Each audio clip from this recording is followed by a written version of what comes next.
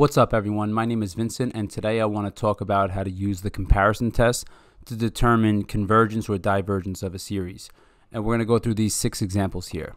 So here is the comparison test, just in case you don't have it in your notes. So if you need to, pause the video so you could copy this. Now the comparison test could be a little bit tricky to understand.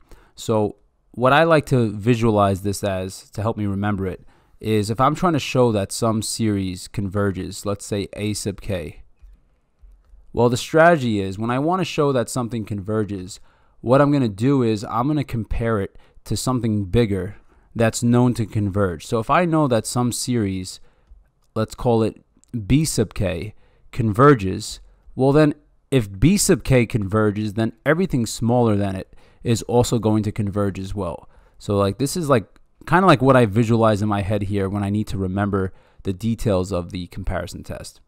So when I need to use the comparison test to show that something diverges, I think about this a little bit differently. Like if I want to show that some series a sub k diverges, then what I need to look for here is a smaller series. Let's once again call it b sub k. And if I know that some smaller series diverges, well then everything bigger is also going to diverge as well. All right, so this is once again the concept behind the comparison test, and this is what I like to think about here when I do these type of examples, because sometimes it's tricky to remember the details of every theorem that you encounter. Okay, so now let's see how to use the comparison test with an actual example.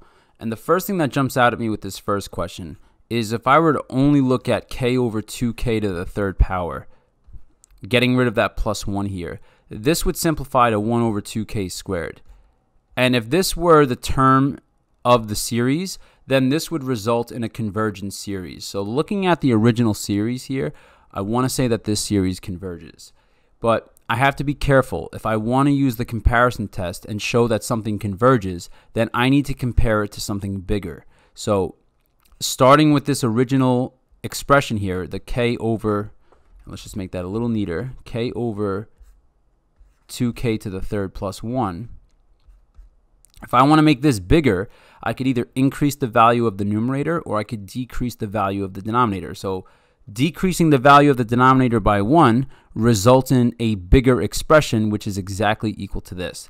But one small thing I should specify is that this is true for values of k that are greater than or equal to 1. And the reason why we mention this is because it corresponds with the start of the series. And if I didn't say this, something like k equals 0 would result in something undefined. So now when we go to the next step here, we're going to take this resulting expression here and we're going to throw it in the series starting from k equals 1 to infinity. And we have 1 over 2k squared. So now we're ready to use the comparison test. Since this inequality holds true, we have a bigger expression here. And this resulting series here converges. It's a convergent p-series multiplied by 1/2. Then the original series is going to converge as well by the comparison test.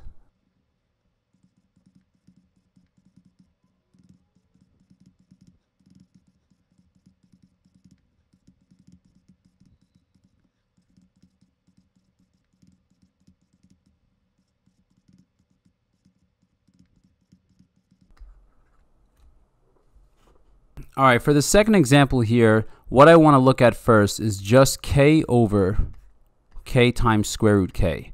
So we're getting rid of that plus 1 in the numerator. And when this simplifies, the k's cancel out and we have 1 over the square root of k, which could also be written as 1 over k to the 1/2 power. And when I look at this, I see if this were part of a series, this would represent a divergent series because the exponent is less than 1. So looking at this original series here, I want to say this diverges. So if I want to use the comparison test, I'm starting with the original expression k plus 1 over k times the square root of k. And remember from the comparison test, if I want to show something diverges, I need to compare it to something smaller. So then I need to think, how do I know that this resulting expression is smaller than the original? Well, to decrease the value of a fraction, you could either make the numerator smaller or you can make the denominator bigger. So if we make the numerator smaller, we could do that by subtracting 1 and it results in this. So I know that my original expression here is greater and my new expression is smaller. And one thing we will specify again, this is true for k greater than or equal to 1 because that corresponds to the start of the series, and something like k equals 0 is not going to be a problem now because we're starting at 1. So what we're going to do next is we're going to place the resulting expression in the series going from 1 to infinity. So we have 1 over k to the 1/2 power. But now we're ready to write our conclusion because we showed that this resulting expression here is smaller, and we know this is divergent. So by the comparison test, this original series is going to diverge as well.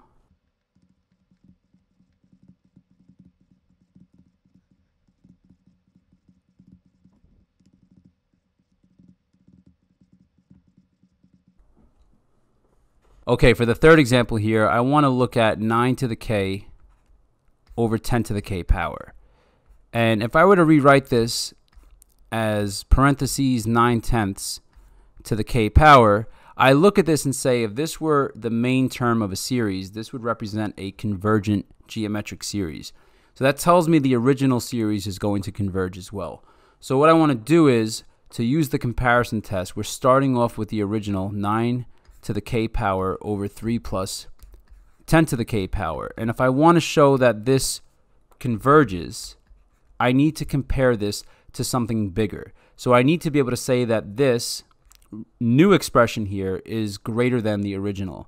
And remember, if I want to make a fraction bigger, I could either increase the value of the numerator or decrease the value of the denominator. So in this case, I would decrease the value of the denominator by 3 to get to this new expression here.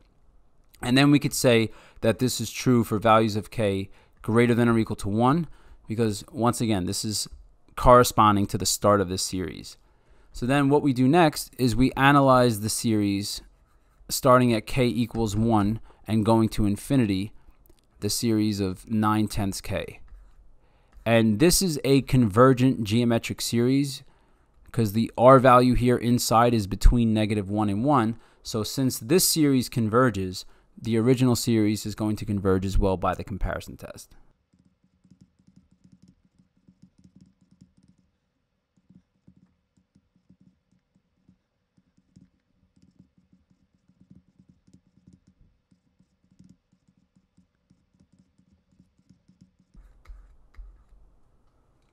Okay, so now let's take a look at question 4. What we need to do is investigate the function cosine of x. And it's important to know that cosine of x just oscillates between 1 and -1 over and over as x goes to infinity. So sorry for this sloppy sketch, but that's why it's a sketch. It doesn't have to be super neat. The main idea that we need from this is that it's bouncing between 1 and -1 infinitely often. And the reason why that's helpful is it allows us to look at this original expression, cosine squared k over k squared plus 1, and we could say now if the maximum value of cosine is 1, then the maximum value of cosine squared is also 1. So I could say that my original expression is less than or equal to 1 over k squared plus 1. And when I look at this expression, 1 over k squared, it's reminding me of a convergent p-series. So I want to say that this original series is going to converge. But the only problem here is I can't say directly that this 1 over k squared plus 1 in a series would converge because it's not identical to a p-series yet. So what we would need to do is we would have to compare this to 1 over k squared. And 1 over k squared is greater than 1 over k squared plus 1 because remember, if I want to make this fraction here bigger, I could increase the value of the numerator or I could decrease the value of the denominator. So if I decrease the denominator by 1, it gives me this new fraction here. But one thing that I'll specify to make this true is that k has to be greater than or equal to 1 so that it corresponds with the start of the series, and that something like k equals 0 doesn't ruin this fraction and make it undefined. So now that we have this in place, we could take 1 over k squared and throw it in this series here. And the series is starting from k equals 1 and going to infinity. So now since this is a convergent p-series, and all of this inequality stuff over here is true, by the comparison test, this original series is going to converge as well.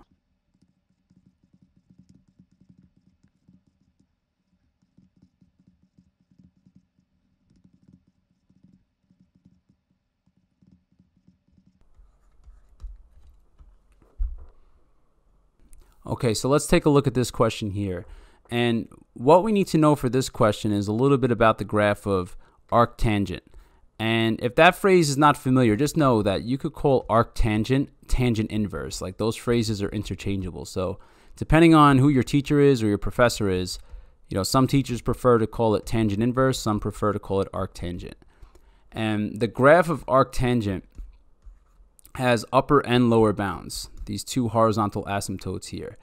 And the graph goes this way in the positive direction, and pi over 2 is a horizontal asymptote as x goes to infinity, and negative pi over 2 is a horizontal asymptote in the direction as x goes to negative infinity. So what we need to make use of here is that for arctangent, the maximum value is pi over 2, which tells us that if we look at this original here, arctangent of k over k to the 1.2 power, then I could say that this resulting expression here, pi over 2 over k to the 1.2, is a bigger expression, that the original expression here is less than pi over 2 over k to the 1.2. So what this tells us now is that if this were the main term of a series, this would represent a convergent p-series, or multiplied by pi over 2, because our exponent is greater than 1. So that tells me that this original series is going to converge. And once again, I will just specify here that this is true for values of k that are greater than or equal to 1. Once again, to correspond to the start of the series, and so that something like k equals 0 doesn't just ruin this fraction here. So now we're going to just look at this series from k equals 1 up to infinity of pi over 2 over k to the 1.2 power. And this is a convergent series, so by the comparison test, our original series is going to converge as well.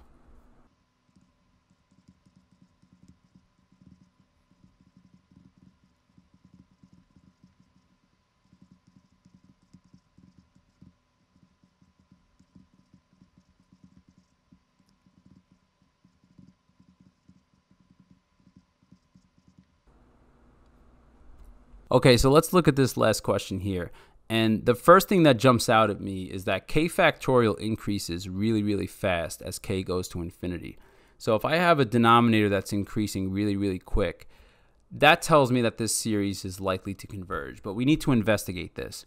So what we want to do is we're going to expand 1 over k factorial, and that's 1 over k times k minus 1 all the way down to 3 times 2 times 1. So if I want to say that this converges, I need to compare this to something bigger. So if I want to make this fraction bigger, I could either increase the numerator or decrease the value of the denominator.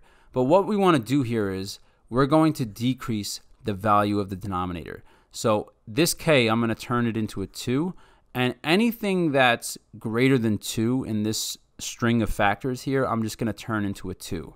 So I have 2 times 2 all the way down the line, and then this 3 I'm going to turn into a 2. And then I have times 2 times 1. But I have to be careful with how I count this. I have to ask myself, how many factors of 2 do I have? Well, from 1 to k is k terms.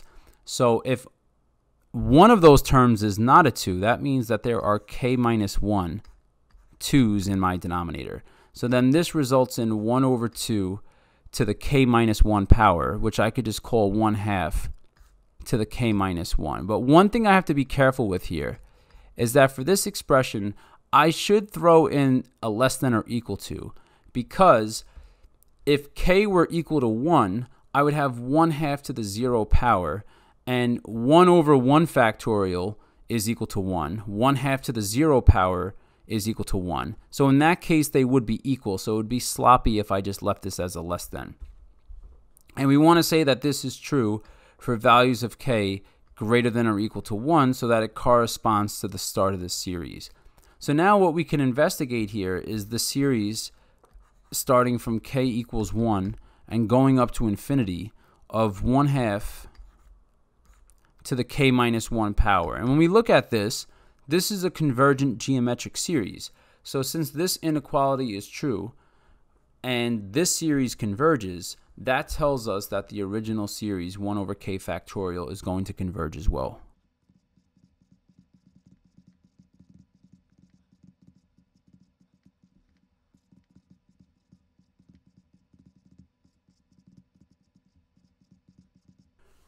Okay, well, this is going to conclude this video on the comparison test. If you found this video to be helpful, please click the like and subscribe buttons below. It really helps me grow the channel. And if you have any topics that you want me to cover, just leave them in the comments section below. And thank you all for watching.